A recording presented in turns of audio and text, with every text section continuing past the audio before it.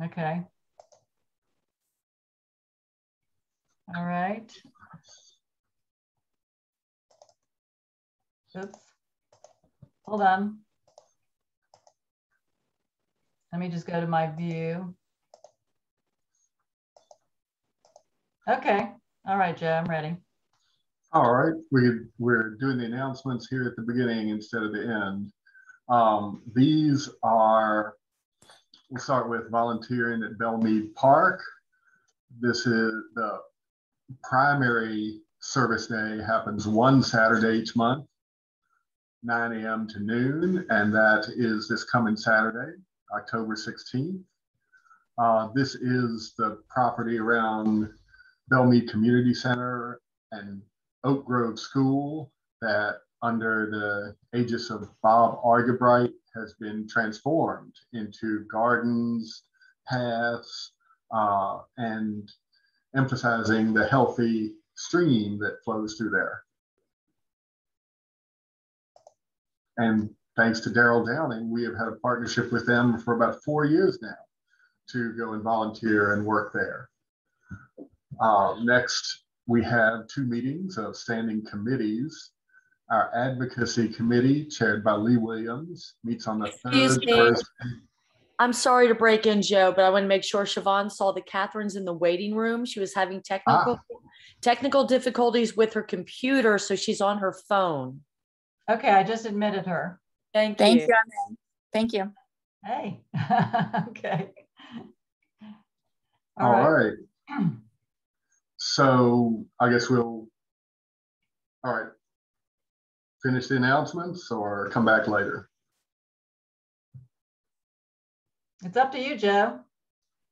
Well, first, let's say welcome, Catherine. Glad you could join us. I understand you're on the telephone. Unmute her mic.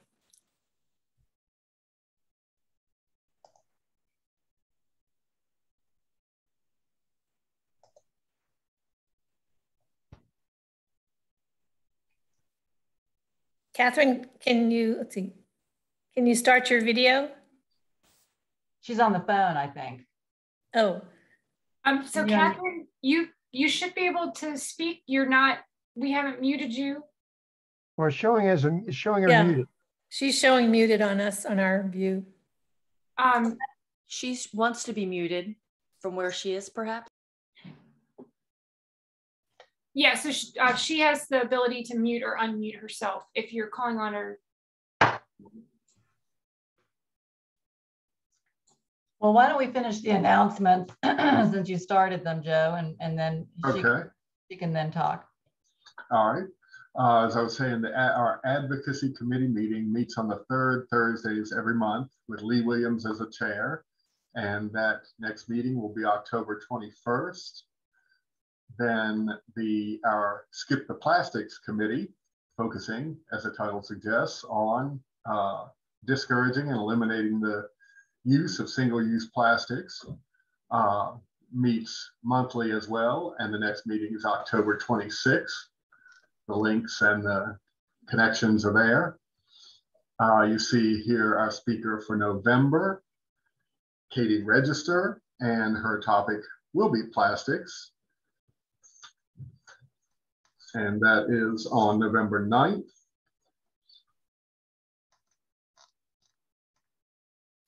And now to come back closer in time again, we have 2 outings. There is a hike this coming Sunday, starting at 1 p.m. Beginning on Browns Island. There's a picture here of the new Emancipation Monument. Perhaps you had a chance to see it at the Folk Festival this past weekend. If you didn't, join us on Sunday, and we are going to hike around the river trails of Richmond, a 3-mile hike beginning at 1 p.m. And then the second outing and hike is on Saturday, October 30th. I think this photograph should pique your interest. This is in Petersburg on the Lower Appomattox River Trail, a 4-mile hike beginning at 9:30 a.m. And afterwards, there is an option for food and beverages in Petersburg.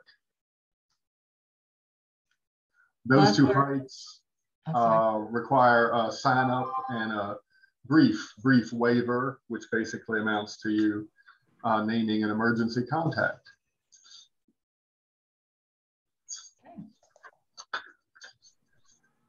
And I was also going to throw this in at the end, but in case I forget, we have 3 weeks now. We all have 3 weeks now to vote in any of the various forms that our lovely General Assembly has allowed for us in the last, has instituted in the past couple of years. Please do remember to vote.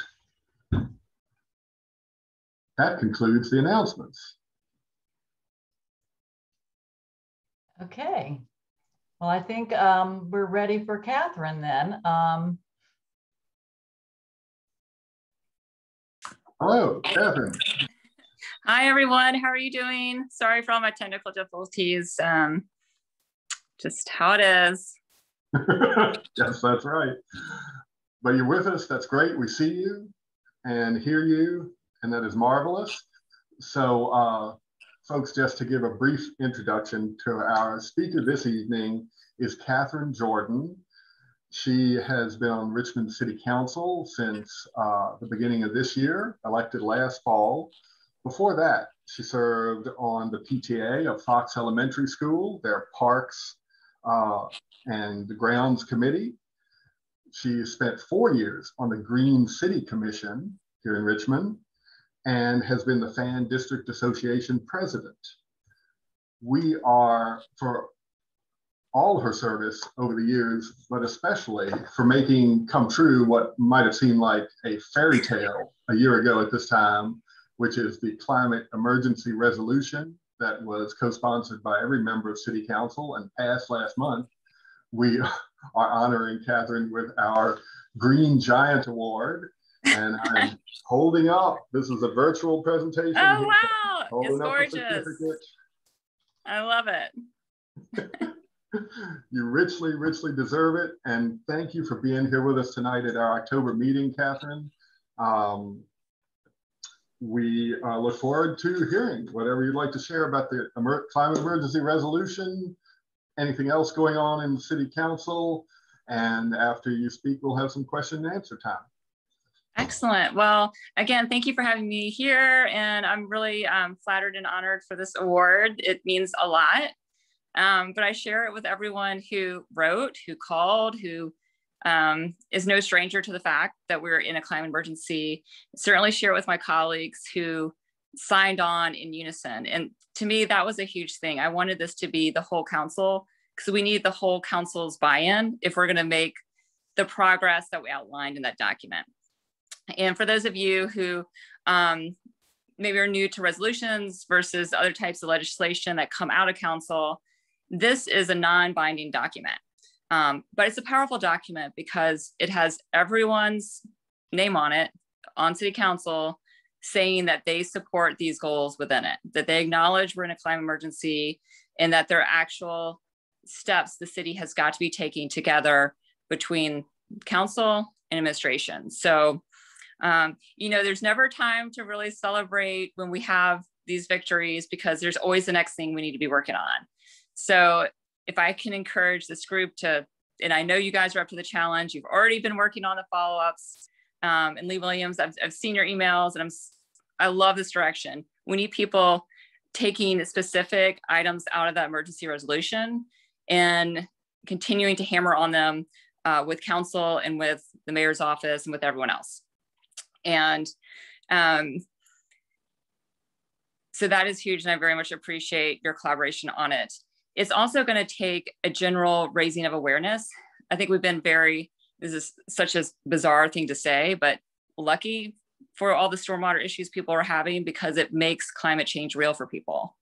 But we're not always have those headlines in the news making it real for our decision makers and for the public. So we got to keep that education game going, very much in the way that the heat island maps made it real for people in the city. They could see it. It was right there on paper and it aligned with a really terrible and shameful history of how we segregated our city. So the more we make these connections that climate affects you, that's part of our past, that environmental justice is part of our future if we were going to move forward together and make progress, is all part of, to me, the combined strategy for making the real change that's going to be, was necessary decades ago, but we've still got to keep fighting for it as hard as we can now in the moment. So I'm flattered to be working on it on behalf of everyone here.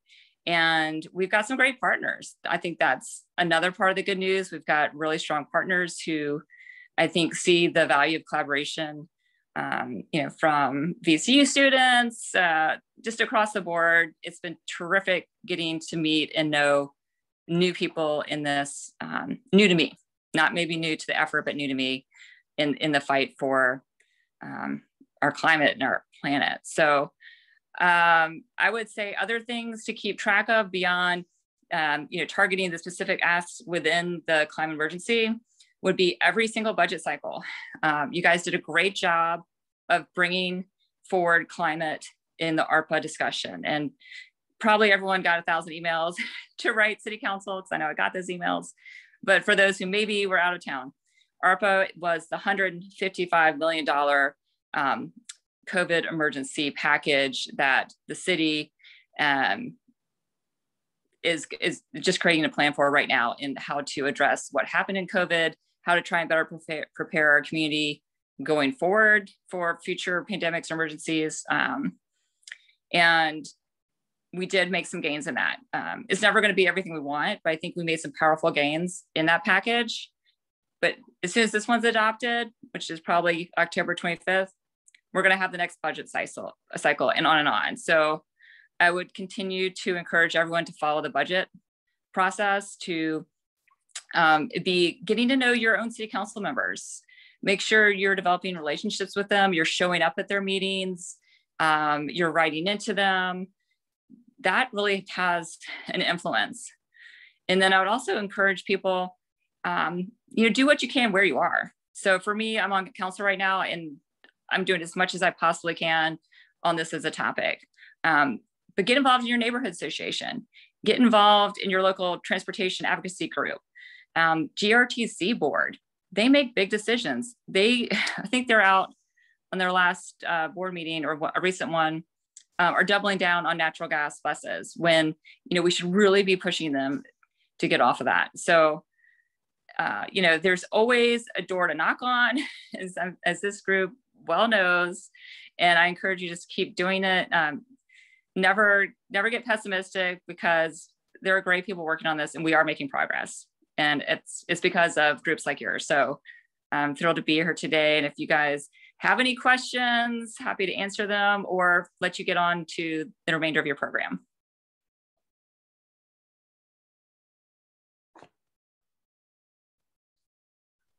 Feel free to put questions in the chat. And I know I talked really fast, so I just get very animated when we're talking about this topic. So I'll try and slow down. This is Glenn. I'd like to just, if you could share with us, obviously the resolution is very ambitious, rightly so. But I know that you are aware of certain priorities you'd like to see move forward first. And I think it would benefit us in knowing what they are, so that we can help you get those over the finish line. We can't get it all done at once, but I know that you strategically thought about this and have some thoughts with regard to where to go first. So if you could share that with us, that'd be much appreciated. Got it. Thank you. So the two things that I think need to move forward first out of the resolution would be having the Office of Sustainability be an independent unit. Right now, it's in the Department of Public, it's DPU. So that's not the best location for the type of change that we need from within the city.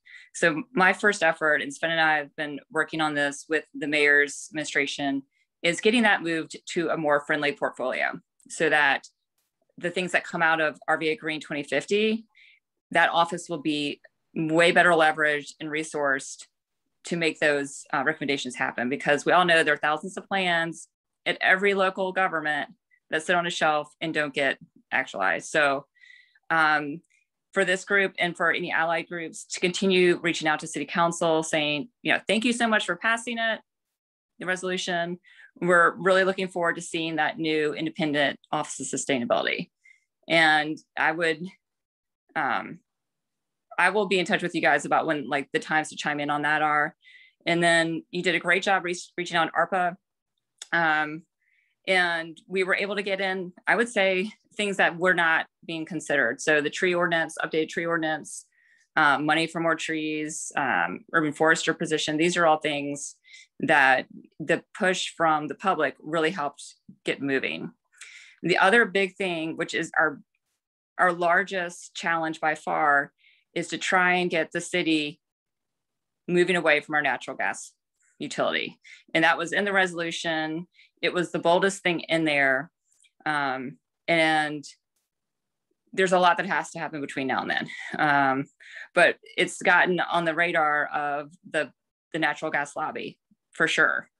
And it's also, we've had questions from restaurateurs, like, does this mean I'm gonna have to shut down my kitchen? Like, I've had a really, really hard last 18 months. How am I gonna transition off natural gas in my kitchen? I realize it's the right thing to do, but does this mean that, is this imminent? So we know that people realize, I think people understand that this is, that we can't achieve our climate goals if we have a utility, but we need to keep educating council members, elected officials, that natural gas has been sold as this positive alternative that it's not. We need to keep reinforcing the dangers of natural gas, the negative effects on our climate, and highlighting the cities that are transitioning away. Probably the low-hanging fruit, the first things that will happen will be limiting new connections to residences. But we also have to think about how we transition our employees at the city to those newer green jobs. So I think to the extent that we can position this as how can Richmond become energy independent? How can Richmond move towards renewable energy, be a leader? And I think that's something that's really important to remember. It's super easy to get negative about the climate emergency, but people want positive stories. They want to feel like they can do something, that they can actually, achieve something positive in the face of sort of overwhelming odds. So, the story needs to be Richmond being a leader on this issue, and not waiting for the market to make it more expensive than it already is to try and transition. So I would love to see, our partner groups here having a conference on this, inviting partners from other, cities in to talk about it, and really trying to make it, just as people are talking about heat islands nonstop now, can we be talking about renewable energy and that natural gas is not what we need to be using right now, how to get off of natural gas. So that would be. This is Carol. I just had a question. Hi. Can you tell us, can you tell us or share some examples about how other cities have made this transition and how long it's taken them to do it? Well, so that is what I really need help from our expert groups. But the things that I have seen happen are, writing into code, no new natural gas hookups for, residential projects and things like that. So I think I see Jessica Sims chatting in.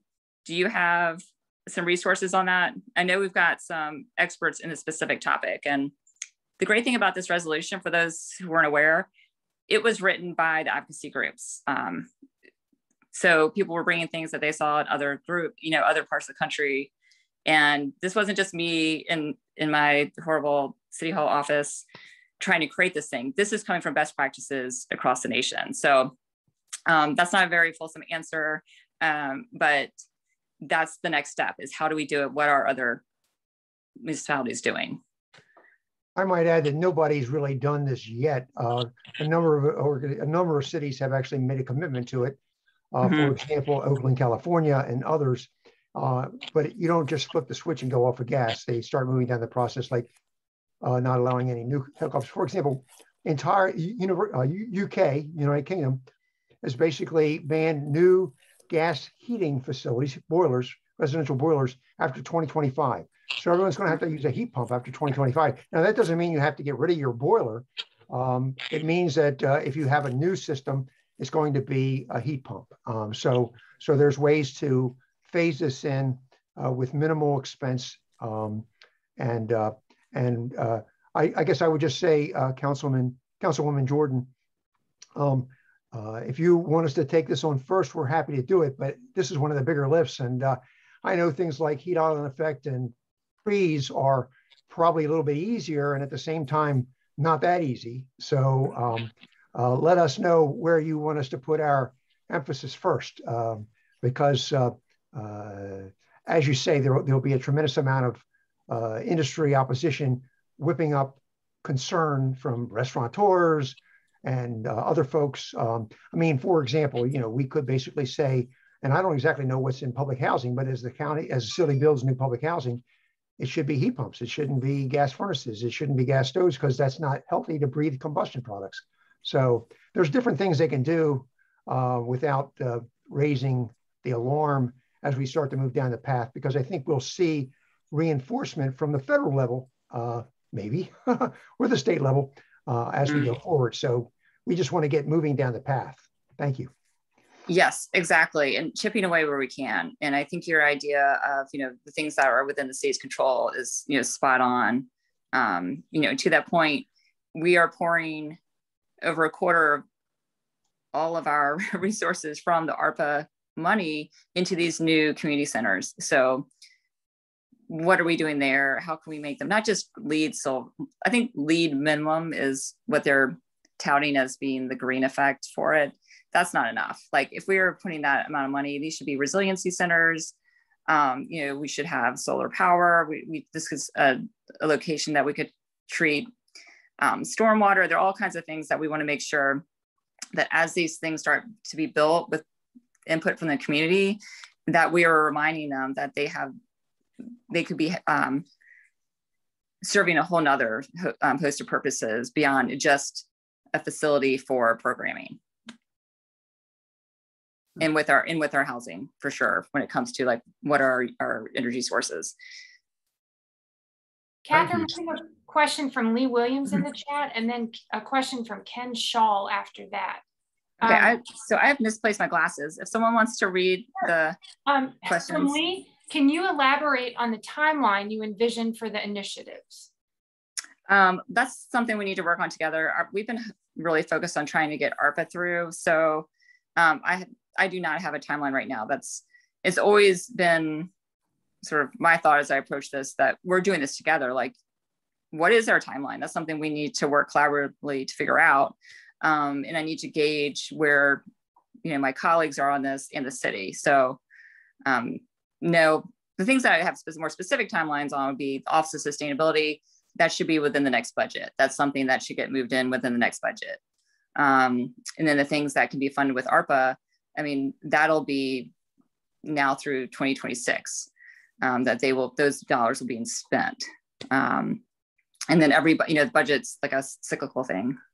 And we'll be able to give you guys like talking points when the budgets are being developed of, what we think is most advantageous for you guys to push for, and, colleagues to work with on those specific topics as they develop. So ARPA, someone had a question about ARPA. ARPA is the American Rescue Plan Act, and those are the federal dollars. The city received $155 million. And the mayor's proposal for it was introduced Monday night. And you can find more information at rva.gov/ARP. There's money for affordable housing. There's money for a health equity fund. There is, I think it's now 19 point something for climate weatherization. And then I think it was $88 million or $66 million for community centers and parks. Great. Next, I have a question from Ken, and then a question in the chat from Ralph Grove. Ken, over to you. Yeah, thanks. I have a very specific question, but it's applicable to a lot of brick apartment houses in the fan. Okay. It's a 3-story, 6-unit building I bought in 1976 with a black roof, no ceiling insulation. and a big old oil boiler burning 4,500 gallons a year, heating hot water. It's been converted to highly insulated attic, silver roof, storm windows, and the heating system is converted to a highly efficient Munchkin boiler for heat and hot water. I also have a solar hot water system on it. Now, my specific question is, I am ready to upgrade. I'm glad to hear about weatherization funds, of course. How that works exactly, we'll see. But I would like to insulate that building on the outside with foam and plaster. When I inquired about this a number of years ago, I was told that that becomes a siding system and would require a building permit. The problem being that the actual property boundaries are from brick corner to brick corner. So I assume I could get a special exemption to put 2 to 4 inches of foam on the outside of that. There are alleys on both sides, so it really doesn't have any practical effect. One is a city alley and one is a private alley. So is there a way that we can facilitate putting exterior insulation on brick buildings without unnecessary paperwork? Gosh, I do not know the answer to that. That's not a direct question for you to answer now, of course, but yeah, it's something that if you could work on that I think is a real issue. Along with that, I like to put mini split heat pumps in, of course. We have the electrical capacity to do that. But getting that exterior R5 brick wall insulated for year-round benefit would be a huge benefit. I also have the option to put a greenhouse on the front of it. It's facing southwest. It's up by Bird Park, the end of Rosewood. So the whole building could be solarized very nicely. But having, maybe this would be a good example case with the building department, and we could find a way to modify those rules as far as property boundaries. Yeah, so Andreas Addison, who's in the 1st District on City Council, is also keenly interested in these types of things. So he wants to work on an omnibus package of a number of different, legislative pieces related to green industries and issues like this. So I feel very lucky to be coming into council right now with some allies already on council. So Sven will put his email in the chat if you want to send him those thoughts. And then it sounds like you are in the 5th District. I'm a retired solar contractor, semi-retired, mostly retired solar contractor and energy contractor. So I worked with the V-Hero program back in the 90s. I have a lot of experience on energy conservation. So I've got all sorts of ideas to improve the building efficiency and reduce the gas usage. The last time I checked, my son pretty well manages the building for me now. He's down in Randolph. But the last time I checked, we were about $3,000 a year for natural gas. And we're just using window unit air conditioners. So it's a multifaceted project that would probably be very applicable to an awful lot of buildings in the fan. Yes, and the price of natural gas is going up. So yeah, I just sent you that probably just got a bill to my son the other day. Yeah, so it's either 10 or 15% increase, and the city is required, with the way that the utility is set up, to directly pass those increased costs on to customers. Yeah, so I'm aware of that. Yeah, so I think that's another thing working in our favor. Natural gas shouldn't be cheap. Yeah, and as much as it hurts. Yeah, exactly. I mean, 100%. I see both sides of that, but It's been a good run with natural gas. I stopped burning a lot of oil very early on, and don't burn any oil now. Excuse me, we better move on to other questions. We have a lot of other questions to get to. Well, thank you for that question. Next one is from Ralph Grove. What's happening with transportation improvements, including public transportation, new intercity rail service, and EV charging? Okay, so I don't think we're going to see light rail in Richmond. That is a very expensive project. I tried to get money back into ARPA for GRTC. It didn't make it in, so I would continue. Every time you comment about the budget, make sure you're saying we want more dollars for alternative transportation. You know, phase 2 of the e-bikes. There are lots of things the city could be doing.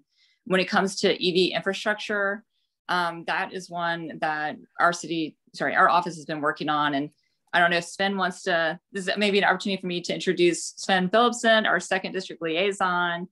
But then also on Plan RVA, I just want to make a pitch for that. If this group isn't following that closely, please do. Smart Scale grants are going to be opening up soon. And they've never talked about EV infrastructure, which is like mind blowing to me if you're talking about regional transportation. And that's something I'm trying to add to the agenda for the next meeting. But Sven, can you give an update to the group on where we are with that? So we have had some meetings. Yeah, so first of all, good evening, everybody. Thanks so much for having us, and apologies for impersonating Katherine at the top of the program there. I don't shine a candle to what Katherine's doing on council, but I'm really glad to be working with her and working with you all in this work on the climate emergency resolution. So as far as the EV charging infrastructure citywide, Katherine referenced Andreas Addison, and one paper that he carried earlier this year was a broadband infrastructure master plan study that he wanted to undertake so that we were prepared for federal dollars, state dollars, future initiatives to be able to expand broadband access across the city. What we've been working on with stakeholders and administration is doing the same thing with electric charging. So really putting the resources in now so that we gain a more comprehensive understanding citywide for where our unmet need is, how we can model out demand over the years, and how we can address expanding EV charging infrastructure at all levels. So that's, you know, congregant, where you may be able to charge at publicly available stations. That's permitting for folks to be able to effectuate EV charging adjacent to their home for their cars and otherwise. So sort of all levels. And that's something that we've been partnering with Councilor Addison on, and his office is also quite excited about. And we are working on trying to secure some of the funding and, you know, staff capacity necessary to make that planning process happen commensurate with our, you know, next budget cycle and with hopefully some federal dollars coming down soon from the infrastructure bill. Yeah, and then when it comes to EVs within the city, we recently did a tour of the Richmond Ambulance Authority, and I don't know if people are familiar with their project, but in 2016, the fleet manager, who was just looking to solve a problem, he was looking to solve the problem that the batteries on the ambulances were not lasting as long as they would like, and they were burning a lot of fuel idling. So they installed solar panels at the Richmond Ambulance Authority on Hermitage, and that is how the ambulance batteries are charged up. And it's been really successful. And I love telling that story because I get pushback all the time when I bring up green fleet, because our largest fleet purchases are for public safety. And I'm told, well, we don't want to, you know, public safety, you really don't want to take a risk with anything like that. That would take a lot of studies, when in fact, we're trusting our ambulances right now to solar powered batteries. So there are a lot of success stories out there, and I'm trying to push the city harder on that. And I tried to get some money in ARPA for it, but we're hopeful that there might be money in the infrastructure package. But yeah, I hope that helps answer a little bit. We have another question from the chat from Sarah. Where on the list of priorities is expanding the replacement of streetlights with LEDs? And Sarah goes on to share how impactful that change can be.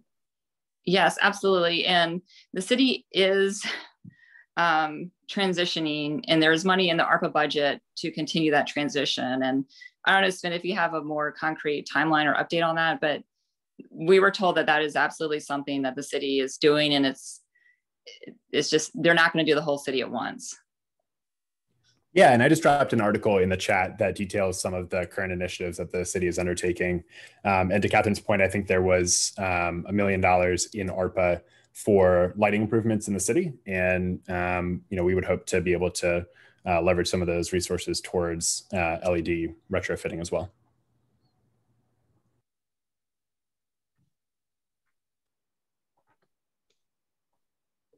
I don't see any further questions in the chat that weren't addressed directly in the chat. If anyone else has a verbal comment or a question. This is Glenn. You touched on the forestry issue earlier, and I know that you included an Office of Urban Forestry in the resolution. Do you see that as a priority, or at least your priority, for the next budget cycle? Yes, definitely. It has so much momentum behind it. People are really on fire for trees right now. And I think, where there's already alignment and support, we want to push that through. So yes. I had a question, Catherine. Is there on the table funds, do you think, from ARPA to help businesses and homeowners make the transition from natural gas to electricity? There is not right now. Now, I'm not sure what's going to come down the infrastructure package, but I think when we get to those large transition points, we want to be incentivizing our customers, right? Whether they're homeowners or businesses. And, in Obama's package, I worked on the neighborhood energy retrofit program, and that was part of it. It was trying to help people make that transition to weatherize their home more, and switch over. So we need to get to that point, and that would be part of the conversation I would be bringing when we get to that stage, because it's going to be hard, and it needs to be an equitable transition, right? And there's not everyone who's going to be able to afford to do that.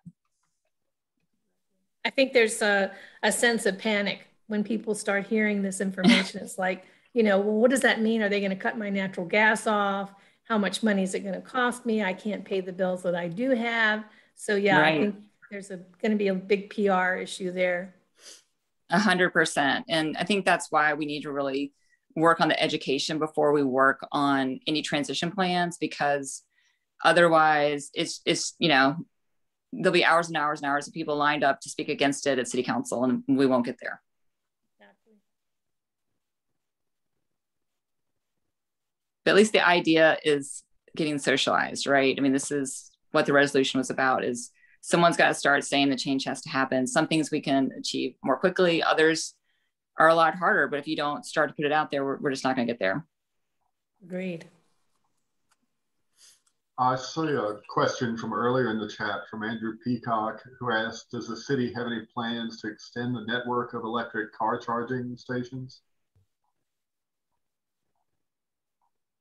Sven, did you have anything to add to that? Yeah. So Joe, to the earlier question that I think that we had on EV charging infrastructure, there's very limited access right now across the city, and it's not really oriented as a publicly accessible, utility and resource for folks. And so part of the sort of EV readiness master planning that we're looking at taking on with Councilman Addison would be to look at where we can strategically deploy, whether that be city-owned EV charging infrastructure, where we can help facilitate the permitting and placement of private EV charging infrastructure, and again, the residential approach as well. And I will add, we're seeing developers add that in. So, the market is catching up on this topic. We also have some large, redevelopment projects coming online. The Diamond District, which, that RFP, I think, was just released. There's opportunity to be building this into city projects, but we're seeing more and more that the private, commercial side is bringing it in as well, which is great.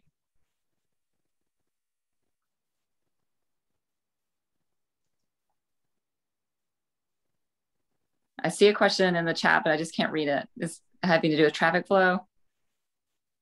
That's a direct message. Okay, apologize for squinting. Is there any plan to convert the timed traffic lights to censored lights? I hate sitting at a traffic light unnecessarily. We could eliminate idling and unnecessary exhaust.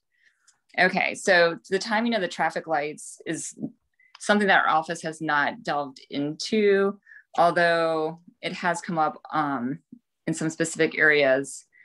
So I know with some of the ARPA money that we got, they were talking about lights, traffic lights, and we will see how far we're stretching these ARPA dollars when it comes to transitioning lights and the other things they're asking for. But that is like a low-hanging fruit to try and get folks to stop idling. And it drives me crazy when I see city cars idling. So that's been something I've wanted to bring up, along with the RPS buses. We should not have any city-owned vehicles idling. When you see police vehicles idling in the ambulances, that has been because they need to keep, the battery would die if they turned off the engine, and there's just so much more electrical components to those vehicles than what we remember as, when we were younger. Like, they're just very heavy battery drains on those vehicles, which is why they idle, which is why they should, be solar recharged. Let's take one more question. Anybody like to venture a final question for the evening?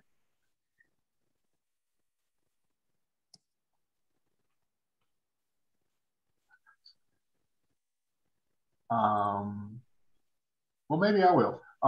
Catherine, you talked about the ambulances, and we just talked about idling. How does the general picture look for progress to an electric vehicle fleet? Wow, I have been pushing really hard on that. And if you follow the last budget cycle, I held up the budget process because I didn't want them buying any new vehicles if they weren't going to commit to a green fleet. And we were supposed to get a green fleet update. It was supposed to be last month. I think it's going to be this month. But the city did commission a group to come up with a plan and a strategy. And it was robust. It was a really good plan. And unfortunately, I feel like it sits in a department that is not necessarily as excited about implementing it as they should be. So I'm going to continue pushing on it. I'm going to invite Dan Fowler, who's the fleet manager from the Ambulance Authority, to talk about it to council. It's a big priority for me. And hopefully there'll be money in the infrastructure package. If not, I believe we're probably going to have a surplus that we'll find out about shortly. And then we have the next budget cycle. So that'll be something I continue to lobby for, and we'll reach out and ask for your assistance in making sure my council colleagues support it as well.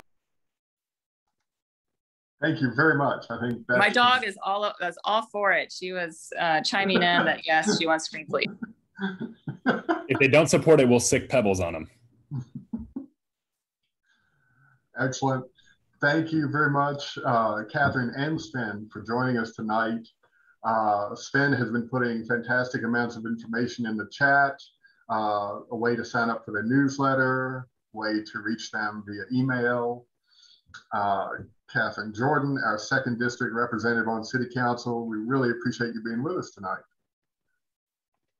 Well, thank you so much. And again, I appreciate the award, but what I really appreciate is the dedication that your membership has to making sure city is moving in the right direction. And we will get there together. I never claim to be an expert on any of these topics, but I am going to be your champion on council. So let's continue working together for our common goals. Thank you. Have a wonderful rest of your evening. I'm going to go do some middle school algebra. So wish me luck. Thank you. Good luck with that. Yeah. Thanks. Good night. Fantastic. A rare treat to get to ask questions to a city council person. And now we have another special feature of this meeting tonight. Katherine Jordan mentioned in passing VCU students. And last year, some VCU students taught by Barry O'Keefe did some magnificent artwork. illustrating issues that the Falls of James group is working on. And Sarah Davenport is a relatively new member who is here with us tonight. She has come onto the scene with amazing energy for the project of turning these artworks into a source of funding for the Falls of James group and for getting them out to be seen by the public on t-shirts or tote bags or water bottles. To make this happen, one step is we're going to ask you tonight to give us your opinions on which of the art, which of the images you think are the best. And so we have a video online technological survey for you now, and take it away, Sarah. Thank you, Joe. As Joe mentioned, yes, I'm helping to organize a fundraiser for the Falls of the James Group grants program. In previous years, this program was funded by an in-person fundraiser, but since we have all been living through a pandemic, that has not been able to happen. So we're organizing a virtual fundraiser. So November 1st through December 31st of this year, we will have an online store that will sell reusable products with these designs on them. So not only will the store raise funds for the grants program, but it will also hopefully be raising awareness for environmental and climate policies that the Falls of the James Group is advocating for. So we do have a survey that I'm going to share with all of you today, and we want to hear from you what kind of products you would be interested in buying. So we have t-shirts, totes, water bottles. If there is something else, please do let us know. And then also to please vote for your favorite designs. We're going to choose 3 to 5 in total. So I know it's hard to pick because they did create a lot of really amazing designs. If you haven't seen them already, you're about to be impressed. So this link here will be, I'll separate it out. What I did share with you just now is my contact information if you are interested in getting involved. And then also a link to the Sierra Club Grants Program. If you're not familiar with it in the past, you can go to that link, see past grantees, and then separately, I included the link down below for the survey. And then all of the products are WRAP certified that we would be selling. So if you want to look a little bit deeper into understanding what WRAP certification is and the ethic standards that they have. So we'll take a little bit of time together to fill out the survey. It takes about 5 minutes. So I'm setting a timer and hopefully we'll all be done. And then I'll show the results to everybody here.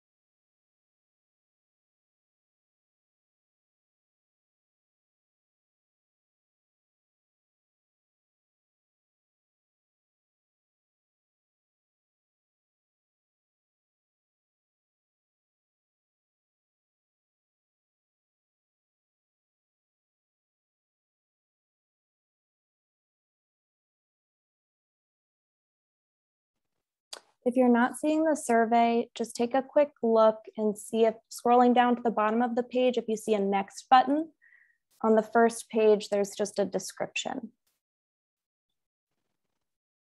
What page are we talking about? I don't understand. Yeah, so this link here, I'll resend it again in the chat. Well, there's 2 links. There's, which one? The one that says HTTPS //forms, the one that says forms in it.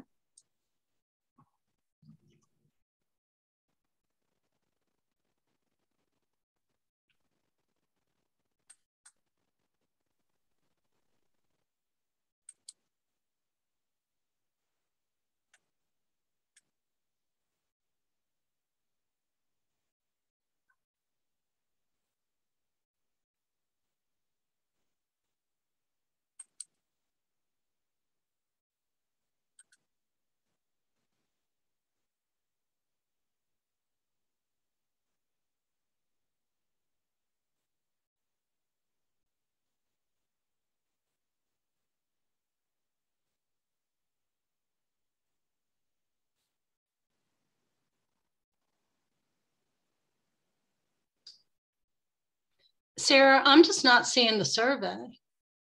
I'm just getting a link to the grants programs, but I'm not seeing a survey. Okay, I'll just resend the link in the chat and then tell me if you still have issues finding the survey. If you scroll down to the bottom, you have to hit next because the first page is text, okay? So you see the actual survey after the first page. Are you saying to go to the second page of the chat or the second page of the grant page?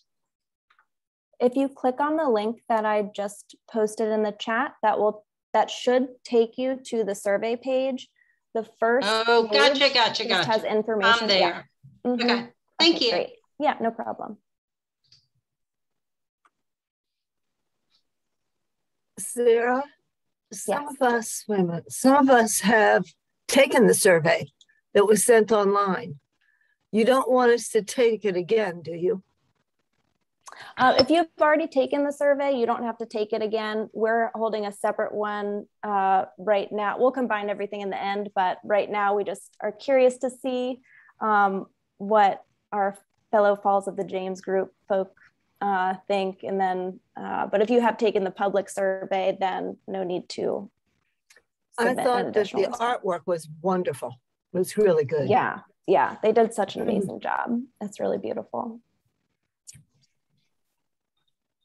If I might make a point here, I guess by way of lobbying, although it's completely your decision, because we have a plastics bag campaign that we're rolling out to phase out plastic bags. Obviously, the plastic bag artwork, which is based on the city seal, could be on totes. So I'll just make that observation because hopefully people will be buying totes and using them for their groceries, etc. And it would be nice to reinforce that message. So just my point of personal privilege with regard to that conservation tie-in with the art. All right, has everybody had a chance to submit? Are we still? Okay, yep.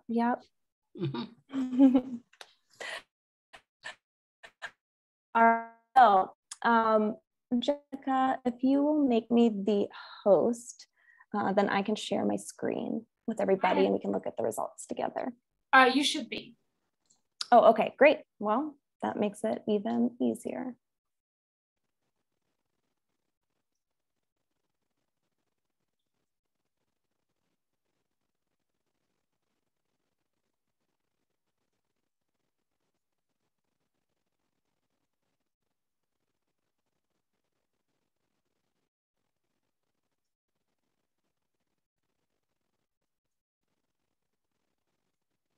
There we go. Sorry, internet is a little bit slow. So it looks like t-shirts in terms of the actual product are leading here. I do see grocery bags as one, which luckily totes will fit at least some groceries. Art prints, I agree. I would love to see some posters in the future, but it looks like t-shirts are leading with totes slightly behind.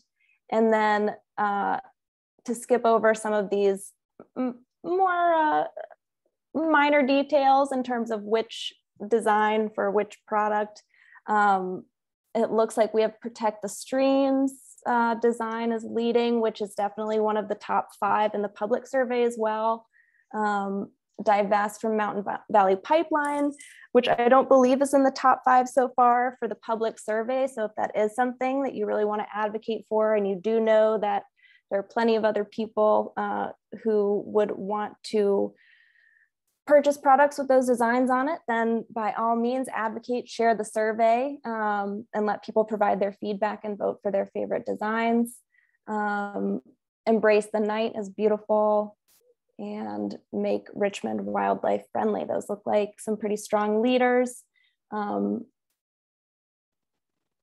plastic free is close behind, it's close for Glenn out there.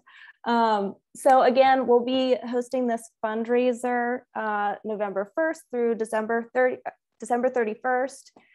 We will choose the winning designs by Friday of this week so that we can continue to announce, engage, let people know that this fundraiser is happening. And please do follow the Falls of the James group on social media if you are not already. Many of you are already members, but if not, you can sign up to become a member. And we'll be sharing stories of what the past grantees have done during our fundraising campaign, so you can see what people have actually done with this money and how it has impacted the local communities throughout Central Virginia. So that is all for today. Thank you guys so much. Thank you so much, Sarah. It's so great to see those instantaneous results in a graph. Love it. Right. Thanks very much. Google has a lot of tools. Yes. Thanks. Well, we are so lucky to have Sarah, and thank you so much, because we used to have the big yard sale, and this will probably be the 3rd year that we won't, be having it. And this is just an amazing, she just kind of came in at the right time, at the right place, and jumped in and just took over. And it's just been amazing. Thank you again, Sarah, for all your work. Well, thank you. Thanks. Yes. And if anybody's interested on being helping with the fundraising team, let us know. We're meeting on Friday. We have a small group of people that are involved in the team. So if you're interested, let us know. Thank you very much, Sarah. That's right. And of course, the aim is that these products be ready for sale just in time for the holiday season and for gift giving and gift buying, which would be delightful. There is one other announcement topic here tonight before we close, and I would like to call on our executive committee member, Aileen Rivera, to discuss something that is going on with the DEQ, Department of Environmental Quality, that is. Yeah, thanks, Joe, and everyone. We have information, and actually we came to some information from DEQ that Henrico County has been repeatedly violating state water control laws and dumping. That we have the reports, and I'm actually going to include it here on the chat. And my apologies, I'm trying to get it to work. And we found out about it yesterday. Tomorrow, we have only till tomorrow to comment and to comment to the DEQ to pressure them to make Henrico County take action on this illegal dumping. It's residential and industrial waste. If anybody is interested, I am gonna send the email, the information here on the chat, and I'll put the link of the report. For some reason, my computer's just, I don't know what it's doing, but let's see if that works. If you can please email and request that DEQ enforces the law that makes Henrico County follow the laws, and they're due tomorrow by 5 o'clock. And I'm gonna send the rest. For some reason, it wouldn't take any more of the information, so I'm gonna send the rest of the information here. Again, if if you can please email, we're asking for individual emails, and it doesn't matter. You don't have to be from Henrico County to email the DEQ, and it's doing that again. Sorry about that, you guys. I'm hoping that it's coming through. But that's all. You can take a look at the report if I can get it to go in. Let's see.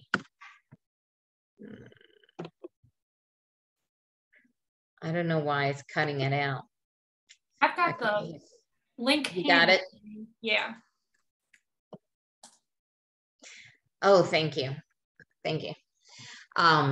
So if please, if just a quick email to DQ, just asking that they enforce, that they follow through, enforce the law, to make Henrico County take action on what they're supposed to do. In the report, it states everything that they're supposed to be doing, and they have not. So that's it. Thank you, Aileen and Jess. So everything is going as usual, just exactly perfect. And thank you for bringing us, this is something we only have till tomorrow to make a comment on. So we ask if you have time, please do so. And thanks for joining us tonight. We will send out a follow-up email with the announcements in it, so you can remind yourself about those, the hikes, the committee meetings we have coming up. And please join us again on Tuesday, November 9th for our next meeting. Katie, register on plastics pollution in Virginia.